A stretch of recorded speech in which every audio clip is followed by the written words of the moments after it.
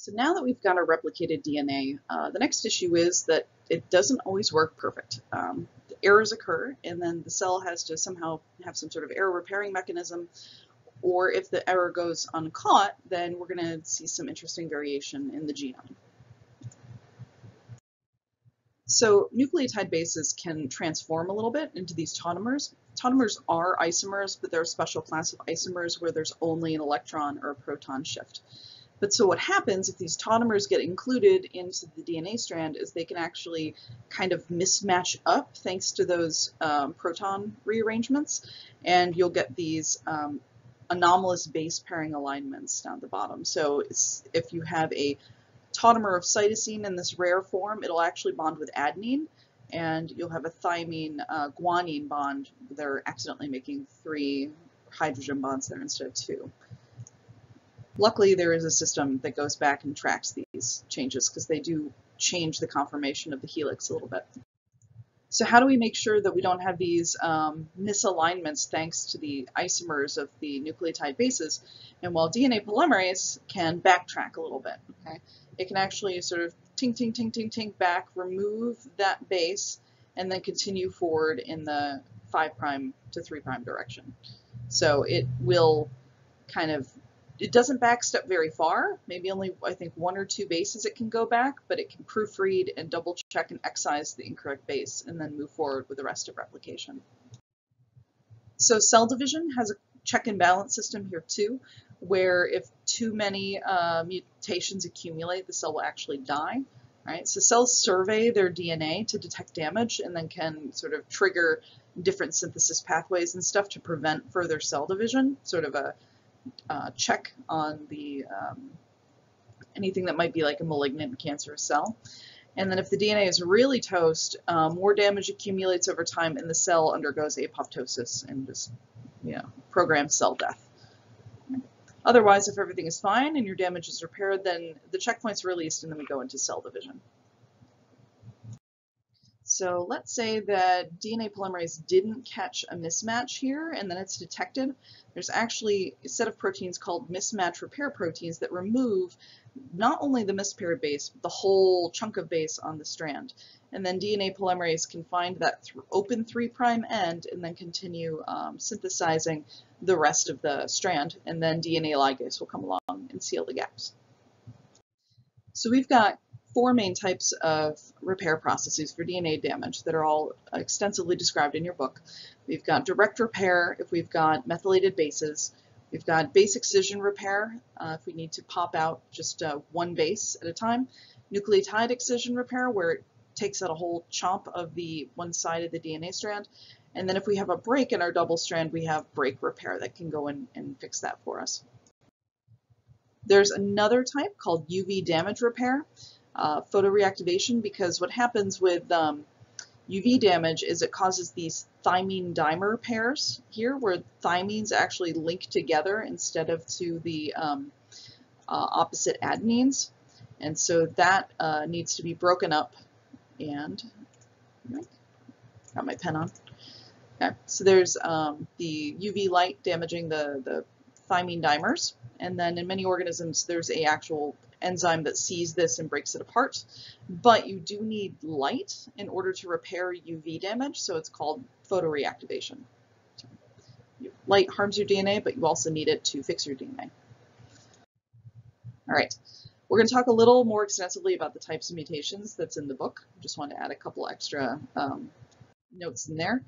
So this is from the old book, and we're going to mainly look at origin, whether or not a mutation is spontaneous or induced, what kind of cell it's expressed in, somatic or germline, and the molecular change. Okay, so how the DNA is changed, and then the effect on translation. Okay, so whether or not it's silent, missense, nonsense, or frame shift. We will talk about expression and effect on function maybe a little more in a later chapter, so don't worry too much about those two. Okay. So we'll start with molecular change. What exactly does the mutation do to the DNA sequence? And here we have an interesting visual made of gummy bears, toothpicks, and fat Twizzlers, I think, of a substitution change, a deletion, and an insertion. Okay. So insertion deletion is kind of lumped together a lot of times, called an indel, not a incel. One is terrible and the other is fine because it's DNA. All right, where we add and remove base pairs. Okay, so it will cause a frame shift unless it's in a multiple of 3. If you add 3 or take out 3, the translation will proceed as normal and not switch around the amino acids that are getting added. But if it's not in a multiple of 3, then it will get shifted. Okay, so this can be caused by slip strand mispairing during the replication phase. Just a bit of a chink, and something gets added or removed that wasn't supposed to be in there. And then we have our substitution, where a base is changed, okay, but it doesn't add or delete anything. It's just a one-to-one change. And so there's 2 types of those. We have a transition where a pyrimidine is replaced with its other pyrimidine, or a purine is replaced with the other purine. Whereas a transversion is when you actually switch the types, and that may bulge the helix structure. That's where you have, so you have 2. Now you have 2 pyrimidines trying to stick together, or 2 purines trying to stick together, and that really contorts the shape more than the transition does. Okay. So here are again the transitions and the transversions. Now there's more ways to have a transversion, but it turns out that transitions are more common. They're more likely to be just left in the DNA there. So there's this interesting paper about nuclear DNA in this mite species that are asexual, and that there's the rate of transitions that occur in the DNA over time is much higher than the rate of transversions occurring in the DNA over time. Okay, so next we have at the level of the codon, depending what codon is produced, we can have a couple variations here. We can have missense and nonsense. I don't really like that figure, so we're going to use mine. Okay, so here's what our substitution and point mutations will do once you get into the what amino acids are going to be coded for, okay, by the DNA sequence. So here's our no mutation here on the left. A silent mutation, okay, means that the amino acid that's produced is the same, okay? Even though there's a change in the DNA, that does not actually translate to a change in the amino acid residue. In this case, lysine, there are multiple codons that code for lysine, so if you switch them out, it doesn't end up making any difference to the protein and then to the phenotype. Okay. A nonsense mutation is one where you change the DNA and suddenly there is a stop codon where there shouldn't be. Okay. And then a missense mutation is where you change the amino acid because of that mutation. And in this case, we have 2 types of missense mutations. A conservative missense mutation means you replace that amino acid residue with something that's very similar. It's likely going to do kind of the similar thing, so it's not a big deal. Whereas the non-conservative missense is you replace that amino acid with something totally different, like you switch to polar for a non-polar, or positively charged with a negatively charged, and that's going to have a big effect on the protein structure down the line. Okay, so just go over again, our silent, also known as a synonymous mutation, you're not changing the amino acid, okay, and this is due to the degenerate nature of the genetic code, where multiple codons code for the same amino acid. All right. And then a nonsense mutation, we change that amino acid to stop codon. And then with a missense mutation, we've got 2 of those, either conservative missense, where it's a very similar amino acid, the same type, or it's a non-conservative missense. We have a very different amino acid and a different type altogether. So whipping us back to indels for a second, they cannot be silent mutations because they're always removing or adding amino acids.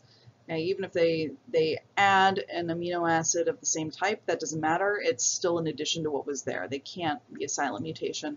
And insertion deletions generally cause frame shift mutations, unlike point substitutions that don't. So the next thing about mutations I want to talk about is the origin. Like, why did the mutation occur? We've got two reasons, basically. It happened totally randomly. That's either random mutation, spontaneous mutation. No chemicals were involved. It was just some sort of cellular-based error in DNA replication. Might have been a transposon jumping, or maybe something happened during crossing over, but there was nothing like out of the ordinary pushing this mutation into existence. Okay, and we can look at the rate of mutation, or mutation rates, okay, that are the probability of a change in the DNA sequence occurring in the span of one generation. So when we want to say if some chemical or some toxic thing is changing DNA, we're going to look at the mutation rate of DNA when exposed to that substance and not exposed to that substance. We can determine whether or not a mutation is induced or spontaneous. So if we look at our mutation rate and find that our mutation rate has increased, okay, in the presence of, say, some sort of noxious chemical, we're going to say that's a non-spontaneous mutation. It's actually an induced mutation. It's occurring in the presence of a mutagen. Okay. Now, mutagen, a physical or chemical agent that changes genetic material, usually DNA, but could be RNA, of an organism, and then increases the frequency of mutations above the natural background level. We see an increase in the mutation rate. Okay. So radiation, one of the first things confirmed to be a mutagen. Hermann Muller basically found that he could increase the number of mutations he'd see popping up in fruit flies by exposing them to X-rays, and then found that X-rays are also inducing mutations in humans and rang the alarm bell like crazy that, hey guys, if you're doing any sort of X-ray activity, you need to be wearing protection. And he was ignored for a long time until everybody who worked with X-rays started dying of cancer, and then people started paying attention to what he was saying. Okay. You can also have a chemical mutagen, so like mustard gas that was used in World War I also increased the mutation rate in fruit flies. Okay, so there's a whole lot of different chemicals that cause mutations. Tobacco use, alcohol use, a lot of nasty industrial chemicals and things. But then we also have chemicals that cause cancer. Cancer is when the cell basically forgets how to do a programmed death when it becomes mutated. So there is definitely a link between this increased mutation rate and an increased rate of cancer too. Okay, so we got a couple of terms here. All right, so we've got carcinogen is something that a substance that causes cancer. And then we have things that are mutagens that cause mutations. Not all mutagens directly cause cancer, okay? But then we have something that's an even broader topic called genotoxics, anything that damages DNA, okay, which may cause mutations, which then may cause cancer. But that's sort of the broadest class is something that's genotoxic. Next, if it definitely damages DNA and causes mutations, you have a mutagen. And then if that causes cancer, then you have a carcinogen. So you might see these terms out and about, probably carcinogen the most, but I just wanted you to know how those all line up. Okay. So how does this lead to cancer? So somatic mutations are ones that are occurring in every part of your body except for the parts that are actively producing eggs and sperm. Okay. So these mutations are the ones that are going to kill you, but they're not going to particularly kill your children. All right. Very bright note on the topic there. Okay. So a mutation occurs in a cell, and if the cell is behaving properly, like an essential function or something, the cell just undergoes cell death. It dies. Okay. If the mutation affects some other function that doesn't super matter a whole lot, it'll carry on and it'll divide and it'll carry on that mutation, but it's not really doing anything too terrible, so you're probably fine. Now, if your mutation affects a gene that has something to do with cell division, either a tumor suppressor gene that is keeping the cell from dividing like crazy, or a oncogene, a gene that actively causes the cell to divide and cause cancer, now you have cells that are proliferating without any normal controls on growth, and that is what we broadly describe as cancer. Okay. So the problem here is if we get a mutation that affects a gene associated with cell division. It's the start of most of these cancers. Okay? So a proto-oncogene is a form of oncogene that has not been mutated yet. Okay? And then we have our tumor suppressor genes that could break or affect the core processes in the cell. And so there's a whole bunch of these genes, anything from ligands to receptors to transduction proteins to transcription factors. And people have been working on this for quite a long time and have come together with this, lists of all these cells that when they look at a cancer and have sequenced the DNA or RNA and been like, what went wrong? What gene got affected that led to this? They're starting to find all these different genes in the pathway of cancer, basically. Okay. So there's a driver mutation is the one that is, okay, actually changing the transition from normal growth to unregulated growth. But then there could be other mutations as well that are just along for the ride. So they arise and accumulate. The cell is dividing. There's no checks and balances. It's not checking the DNA for errors. And those passenger mutations just keep occurring now that there's no brakes. Basically, you're in a car with no brakes, and off it's going. And somehow you're accumulating more and more passengers along the way. Okay? So this is one of the reasons it's been so hard to determine what genes cause cancer and stuff, because you have all these other mutations that are going along for the ride, and you have to sort out, well, wait, are those causing the cancer, or were those just there because you've got super proliferating cells all over the place? But we're getting better at that, especially now that sequencing is so cheap.